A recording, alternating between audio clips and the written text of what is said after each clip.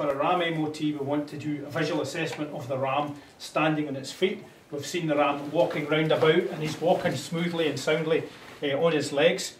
The ram is looking alert and bright. He's nice alert, bright eyes, nice wet muzzle. We want to have a look at his teeth and make sure he's got all his teeth. He has, and his teeth are meeting his pad correctly and smoothly. So this tup is his mouth's fit to go and graze and chase ewes for another season. He's in good condition. Ideally you want your ram in a condition score of 3.5 to 4 at this time of year, and this ram's a 3.5. He's looking well and in good order. As I said, he's paraded round the pen here soundly on his legs. We're now going to tip him up on his back and have a thorough look at his feet. So we've got the ram immobilised. We're going to have a thorough look at his feet and in between his toes to make sure there's no granulomas or lumps or sores in between his toes, and his feet are absolutely perfect. The next thing we want to look at is his testicles, and we want to have a good examination of the testicles. Firstly, you should have two. They should be evenly sized and they should be able to move freely within his scrotum, as this ram's do.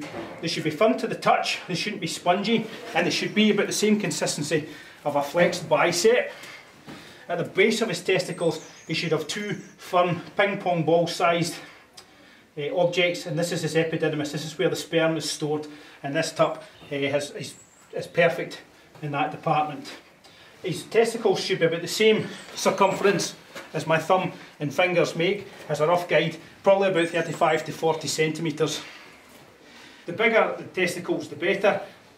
Smaller rams are perfectly fertile and able to mate, ewes and breed. However, they don't have the same semen storage and capacity to go in and tup the same amount of sheep. The final place we want to look when we're examining a ram is at his penis. And his penis should be able to be extracted quite easily from his sheath, and in examination it should be free from any lumps or sores.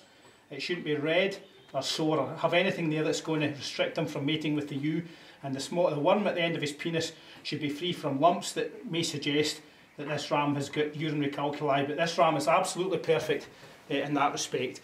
Now, a good fit, sound ram like this should be perfectly able to go and mate with 80 ewes. Now, a tup MOT is very important, as I said, and it's very important that you do this at least 6 to 8 weeks pre-tupping.